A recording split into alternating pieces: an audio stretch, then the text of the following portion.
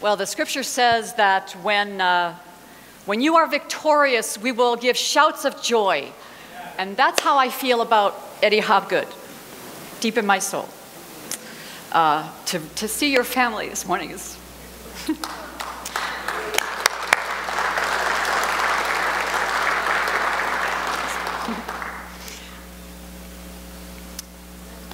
You'll hear his testimony tomorrow night, and this will make a bit more sense. But Eddie was with us. We lived in community there in London for 8 weeks together, so I've heard a bit of my brother's story.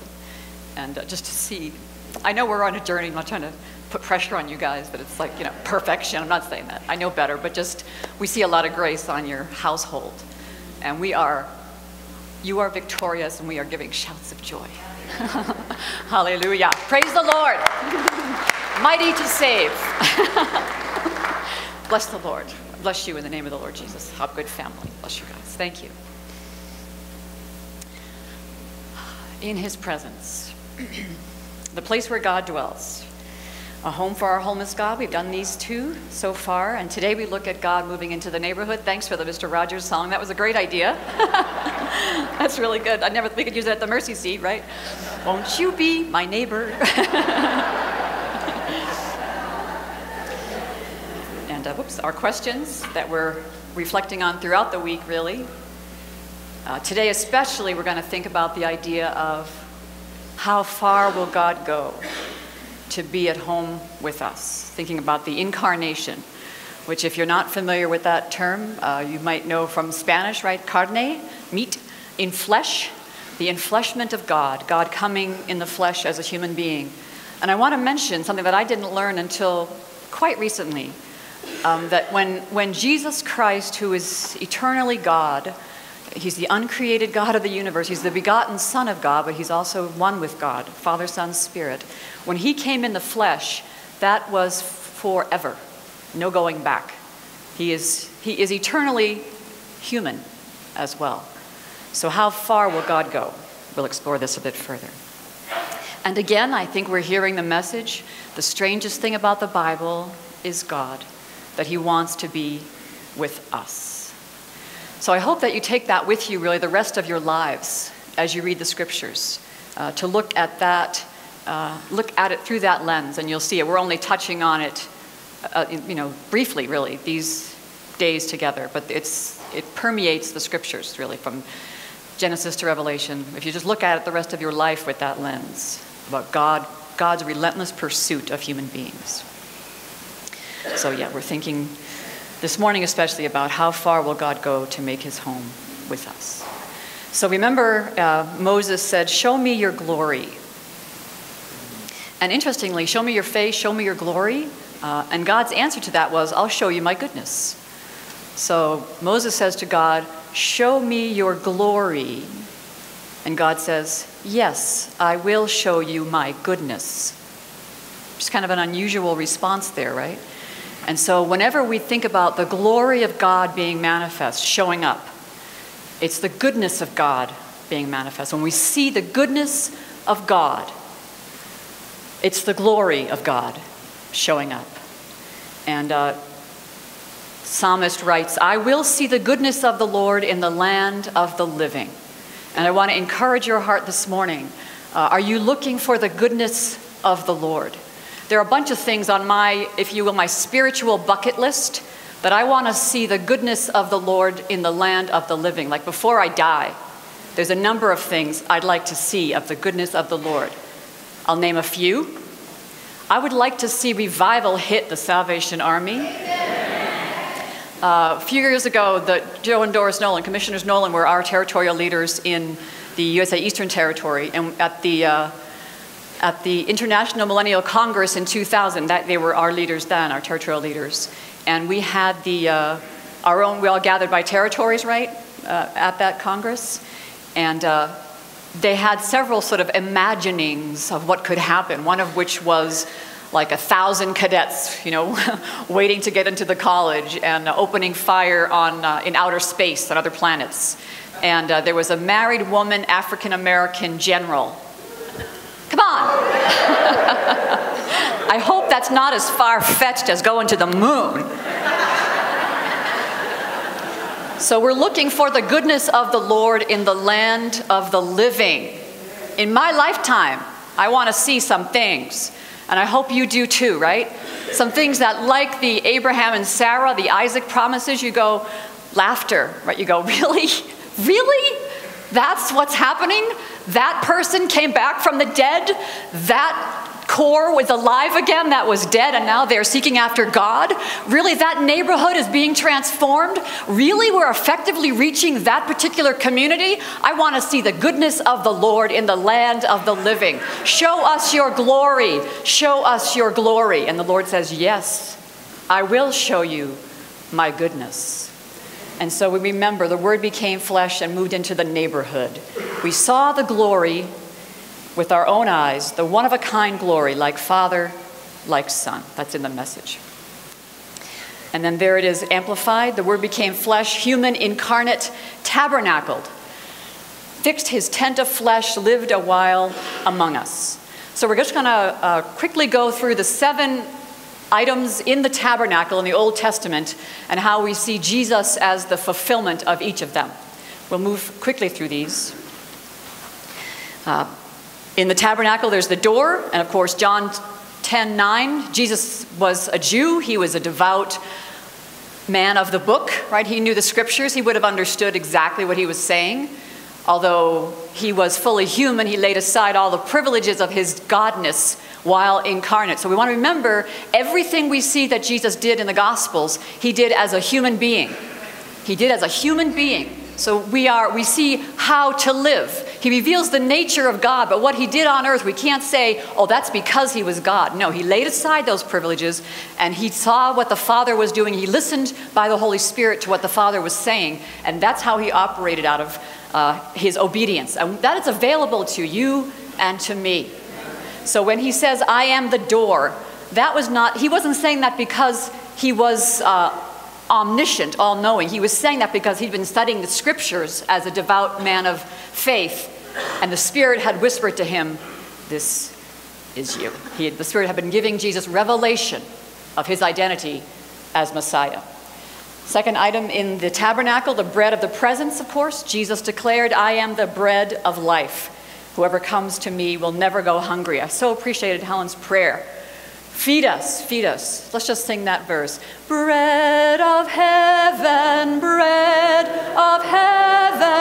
feed me till I want no more. Feed me till I want no more. Jesus, that's who we're singing to. Altar of incense, we see from Hebrews chapter 7. He is mighty to save. He is able to save completely those who come to God through him because he always lives to intercede for them. Just want to encourage your heart this morning, whether it's for you or for someone else. If there's a little bit of doubt or you feel yourself wavering a bit, can God really save this person or me or really work in this community? Take heart from this verse in Hebrews chapter 7. He is able to save completely. He is the mighty to save. He is able to save completely those who come to God through him because he always lives to intercede for them. We have before the throne of the Father Satan, the accuser, who it says day and night accuses. He is the accuser of the brethren. And we also see Jesus, our high priest, who is always before the Father interceding on our behalf. So that's what's going on day and night, always happening, that Satan accusing us and saying, but they're this and they're that, and they're going to hell, and they're destined for death, and they're never getting out of this. And we have Jesus saying, forgive them, oh, forgive, I cry. Nor let this ransomed sinner die, right? The bleeding wounds, beautiful hymn. Jesus is the mercy seat from Romans chapter 3. God presented Christ as a sacrifice of atonement through the shedding of his blood to be received by faith. In the Salvation Army, we call this bench here a mercy seat. I actually love that name. Penitent form is nice too, as is holiness table. But I really like mercy seat because who doesn't need mercy, right? That's one of my favorite prayers. Jesus Christ, have mercy on me. Son of God, have mercy on me. I will say that my brother, my older brother, has taught me a lot about the mercy of God. He's taught me to pray that way, just asking God for your mercy. Like we come boldly, but we come boldly because of God's mercy, right? And so just whenever, both here and wherever you find yourself, just remember that Jesus is the mercy seat, and he's paid dearly to open the way for us. So see the mercy seat in your own setting, if you would, and here, as a beautiful thing, as a beautiful thing. I want to run to the mercy seat, right? I want to rush to the mercy of God. I want to apprehend, to receive everything he has died to provide. And sometimes that's our place of receiving of the mercy of God. It's beautiful. I love it. It's our communion in some sense, right? Where we go and it's a means of grace.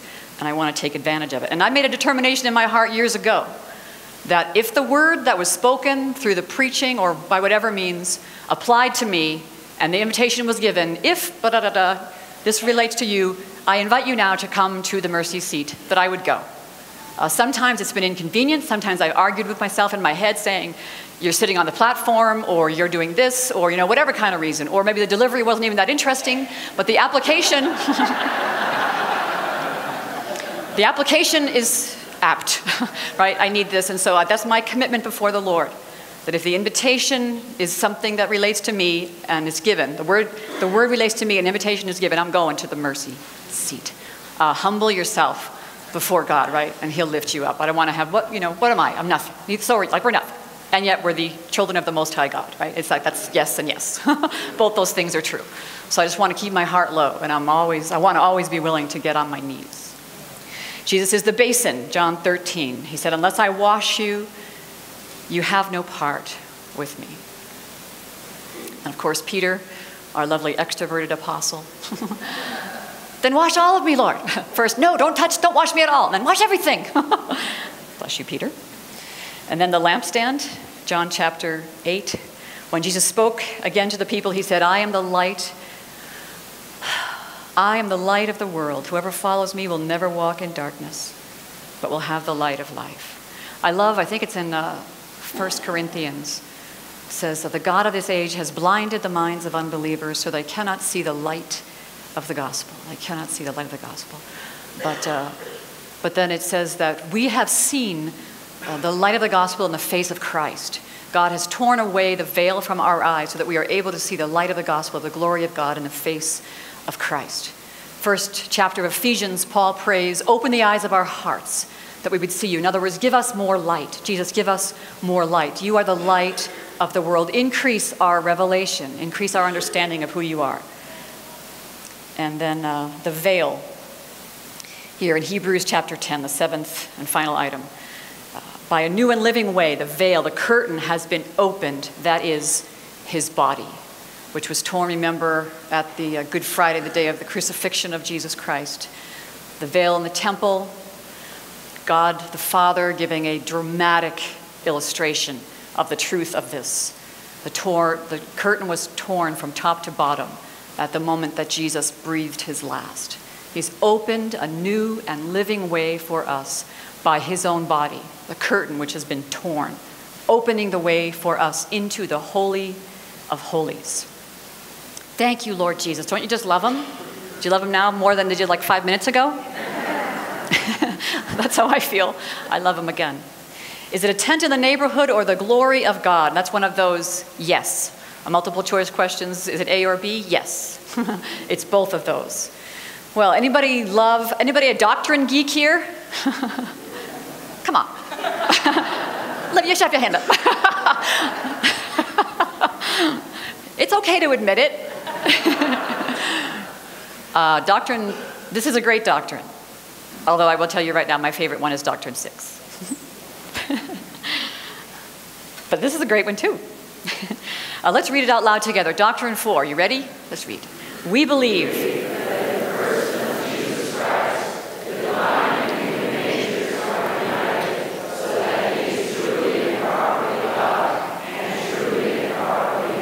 Hallelujah.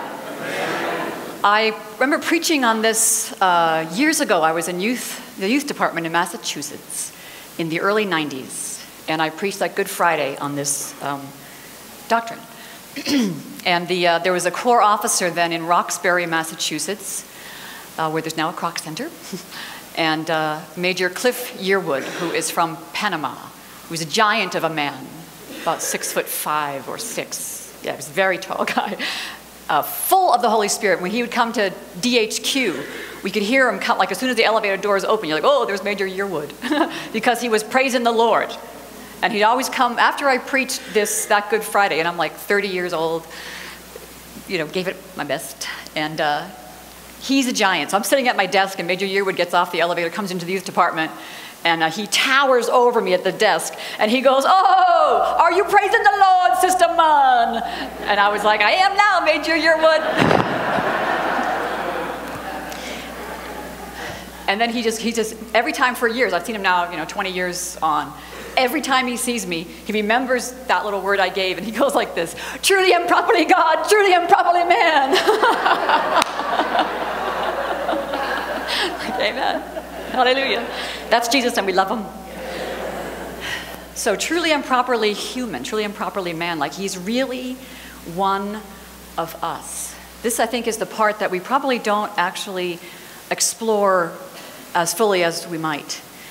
There was in the first century church, at the writing of a number of the New Testament letters, the epistles, a heresy, a false doctrine that had begun to develop called Docetism, which actually denied that Christ, it wasn't saying that Christ wasn't God, it wasn't denying his deity, but it denied his humanity, that he had really, actually, truly come in the flesh, because there was this understanding that flesh was evil, and so that couldn't possibly be true. And this is the beauty of our Christian faith, that no, God has become one of us. How far will God go to become a home for us, to be at home for us? He will become one of us forever. He's glorified now, that Revelation 1 picture that we saw yesterday. He's the glorified Son of Man, but he is still a human being. So I just want to be really clear on this about our doctrine about our understanding. We call it Christology, right? Our understanding of Christ, that he is truly and properly human. He's one of us forever. And then the other side of that, which is also simultaneously eternally true, is that Jesus is truly and properly God forever. When he came in the flesh, he was still God. But Philippians 2 tells us that he laid aside the privileges of deity. It wasn't that he stopped being God, but he laid aside every privilege. So what would be some of the privileges of the Godhead? Being all-knowing, everywhere present, and all-powerful. Right? Those are things that are unique to God. And Jesus Christ, during the incarnation, laid those privileges aside to be one of us. And so we see prophecy from Isaiah fulfilled in Matthew. The virgin will conceive and give birth to a son, where they will call him Emmanuel, which means God with us. There's God for us in the Old Testament. At the incarnation, there's God with us. And we're going to talk tomorrow about God on the inside of us, which would be Christ in you, the hope of glory. He's not only for us, he's not only with us, but he's actually in us. This is great. This is the mystery that's been hidden for generations, but is now revealed to the saints. Christ in you, the hope of glory. It's been a secret for a long time, and now it's out. So we want to get a picture here of our lovesick God. This is Jesus Christ, right? Look at all the times. This sounds like, if you think about a young couple who are in love with each other, that they just want to be together, want to be with each other. Look at all the times that Jesus, like who's one of us, like how far will God go to be with us, to make his home with us? Look at Jesus, our lovesick God. See the language here. He's speaking to his friends, and he says, come away, look at the phrase, with me, to a quiet place. I remember seeing a young father with his little, like a 3-year-old boy a few years ago, and they were kind of bickering with each other. The little boy seemed kind of whining and so on. The father was doing his best, but they weren't really making any progress in their negotiations. And finally I heard the little boy, about 3 years old, say, but Daddy, I just want to be with you. Okay, okay, drop what you're doing, I'm yours, right? But that's a beautiful cry, isn't it? I just want to be with you. And that's what Jesus is saying here to his friends. And interestingly, he's referring to Judas at the Last Supper, my betrayer. He knew, not because he was God, because the Holy Spirit told him. Jesus said, my betrayer is with me. He's one of us. We all experience betrayal. Perhaps at times we all are betrayers. But God does not abandon us. He does not write us off and say, forget. But right there he says, my betrayer is with me. Having loved his own, he loved them to the end. And then here, toward the end in the garden, stay here with me. He's a man, he's a human, he's one of us. Stay here with me in my sorrow. He's totally one of us. We see this here in the garden. I need your company. You can't fix it, but I just want you with me. And we experience this, don't we, in just the simplicity of, if you want to call it visitation. The day that my mother died, the first person who came to our house was my Sunday school teacher. We just sat and cried. There's nothing she could do, but she knew she had wisdom about being with me. And then Jesus promised before he left, I will come back and take you with me. You'll be with me today in paradise, he says to the thief on the cross. You'll be with me. And then finally, this glorious high priestly prayer of Jesus in John chapter 17. Father, I want them with me where I am. When Jesus says, I go to prepare a place for you, in my Father's house are many rooms. I go to prepare a place for you so that where I am, you will be also. You'll be with me. I'll come back and get you, right? He said that. As I understand it, that would have been a recognized proposal offer from a Jewish groom, would-be groom. That he would say to the bride, in my Father's house are many rooms. I'm going to go get a room ready for you. And when it's prepared, I'll come back and bring you to my Father's house that we can be together. I want to be with you. So Jesus' friends, disciples, were Jews. They would have understood what he was saying. The intimacy, the commitment we talked about yesterday, and intimacy, right? Covenant precedes habitation. I want you to be with me. So Jesus is the dwelling place of God. He's gesturing to this magnificent structure in Jerusalem, the temple, and he is really prophesying truth about himself, which of course confused everybody around him. But he says, destroy this temple and I will raise it again in 3 days. And that was used against him as a point of mockery. Didn't he say, destroy this temple? And now he can't even save himself on the cross, not recognizing that he was actually saying, no, I am the temple of God in a very unique, in a singular way. Right? God is come into the neighborhood. And we see here in Hebrews chapter 1, he is the Son is the radiance of God's glory, the exact representation of his being. If you want to look at some scripture passages that really emphasize the deity of God, deity of Jesus, that he was truly and properly God, the first few verses of John chapter 1, Colossians chapter 1, and Hebrews chapter 1, helpfully, the same chapter 1, and those three books of the New Testament really give us a lot of insight into the divinity, the deity of Jesus Christ, that he was truly and properly God.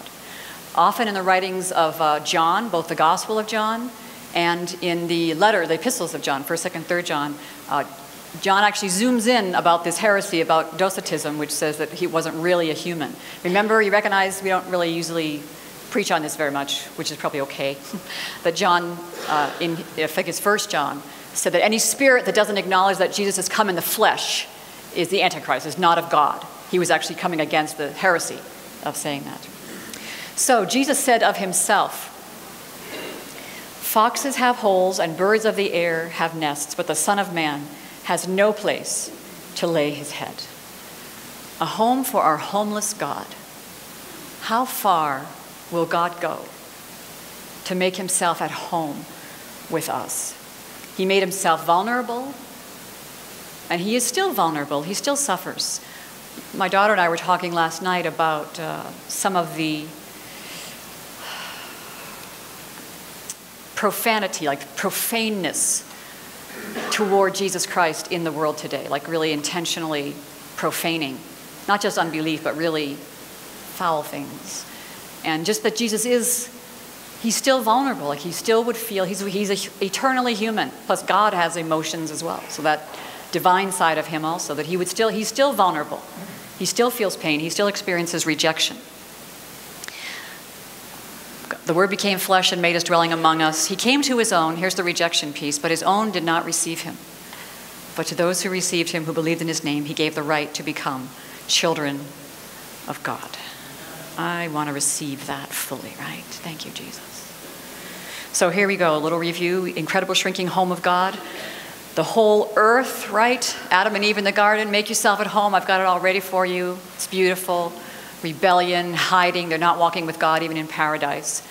The flaming swords with angels across Eden, they're cast out. God saying, no, I really want to be at home with you human beings. Abram, I'll bless your family. I'll make you a great nation. All the nations of the earth will be blessed through you. Rebellion, rejection. Okay, I'll come into the neighborhood in the middle of the camp in the wilderness, in the tabernacle, and then in Jerusalem in the temple. I want to be in the midst of the community with my glory, with my presence. Rebellion, rejection. Okay then, I'll send my son. I will come myself, fullness of the Godhead in bodily form. I will come to you. How far will God go to make himself at home with us? I'd like to share with you a scripture presentation from Isaiah 53 and Philippians chapter 2. And just let the truth of the word wash over you with regard to this question, how far will God go?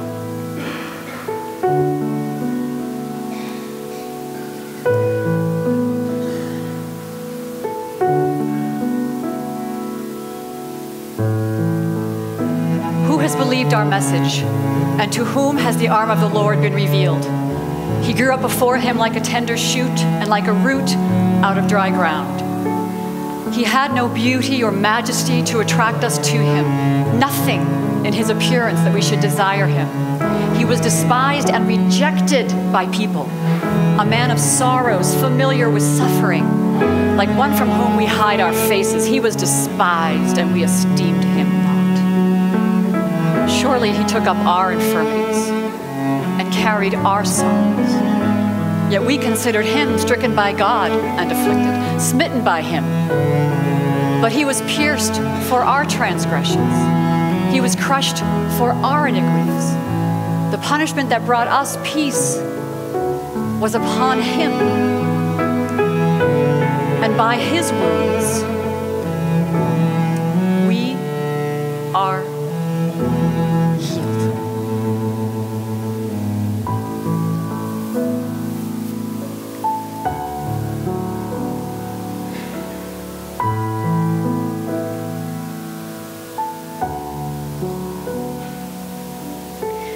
We all, like sheep, have gone astray. Each of us has turned to our own way. And the Lord has laid on him the iniquity of us all. He was oppressed and afflicted, yet he did not open his mouth. He was led like a lamb to the slaughter, and as a sheep before her shearers is silent, so he did not open his mouth. By oppression and judgment he was taken away. And who can speak of his descendants? For he was cut off from the land of the living. For the transgression of my people he was stricken. He was assigned a grave with the wicked and with the rich in his death, though he had done no violence, nor was any deceit in his mouth. Yet it was the Lord's will to crush him and cause him to suffer. And though the Lord makes his life a guilt offering, he will see his offspring and prolong his days, and the will of the Lord will prosper in his hand. After the suffering of his soul, he will see the light of life and be satisfied. By knowledge of him, my righteous servant will justify many, and he will bear their iniquities. Therefore, I will give him a portion among the great, and he will divide the spoils with the strong, because he poured out his life unto death and was numbered with the transgressors. For he bore the sin of many and made intercession for the transgressors. Christ Jesus, who being in very nature God, did not consider equality with God something to hold on to, but he emptied himself, taking the very nature of a servant, being made in human likeness, and being found in appearance as a human, he humbled himself and became obedient to death, even death on a cross. Therefore, God exalted him to the highest place and gave him the name that is above every name, that at the name of Jesus, every knee should bow in heaven and on earth and under the earth, and every tongue confess that Jesus Christ is Lord, to the glory of God the Father.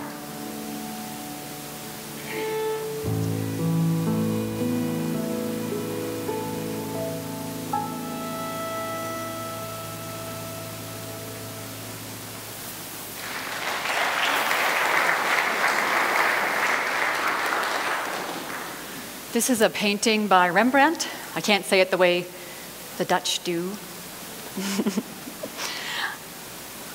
And Henry Nouwen has written a book inspired by this painting, and it's the prodigal, right? It's the image of the father in the story from Luke 15 of the prodigal son. Is it Luke 15 or Luke 10? Anyway, so there's the father welcoming home the prodigal son. And we've talked about home, right? God earnestly desiring to make a home for us and be at home with us, and for us to bring his presence everywhere we go, pursuing us, pursuing us, pursuing us, facing rejection and vulnerability and suffering, and yet he pursues us relentlessly in his love, and he does to this day. We have no doubt this is the Father's heart, right?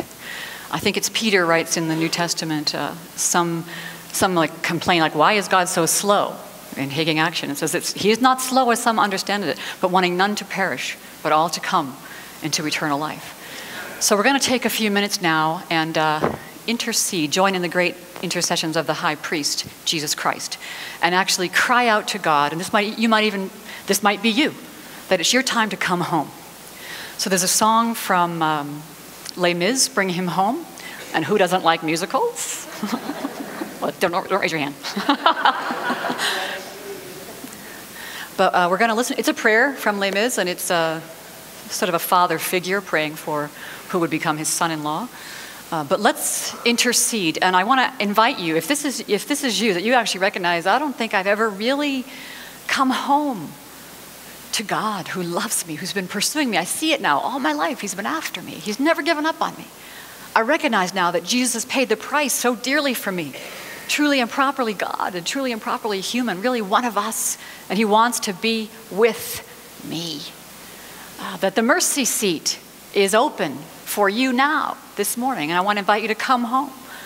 As we're going to listen to the song, Bring Him Home, it's a prayer, as I mentioned. But also, if that's for you, please, welcome home. Come home now, hey?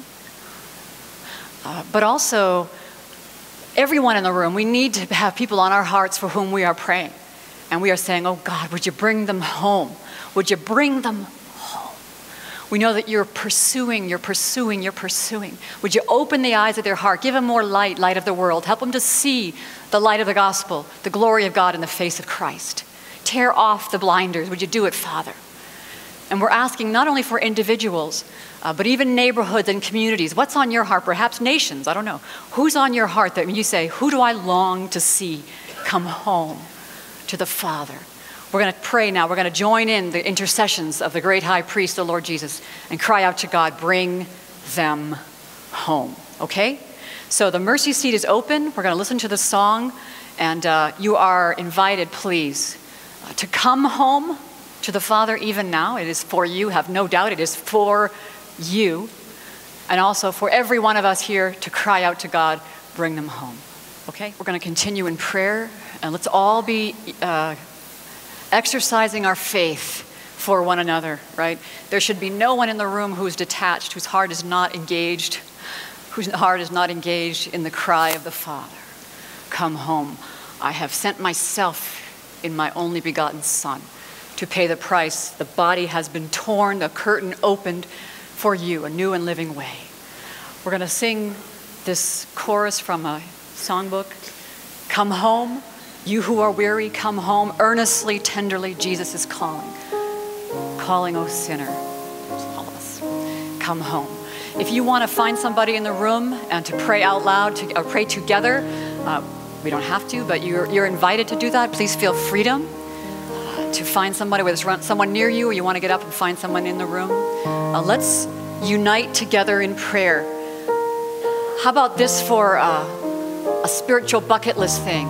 That out of this Western Bible Conference 2013, there would be a great homecoming a great harvest of people who have been in rebellion, who have wandered off. It'd be a remarkable homecoming. We'd be hearing for weeks and months, maybe years to come. You're like, wow, it's the Isaac laugh. Really? That happened? They've come home? That we would see this release of redemptive energy and the power of God through what happens right here today. Right? We are in partnership with the Most High God. He invites us into intercession, right? Bring him home. He says, join with me. Would you agree with me? Jesus, our intercessor, is saying, would you agree with me in prayer? That God would call home the wanderer, call home the lost, open the eyes of the blind, heal the brokenhearted. We have a ministry of reconciliation. Reconciliation, come home. So we're going to sing together, but again, feel freedom to pray together where we agree together by faith in the word of the Lord.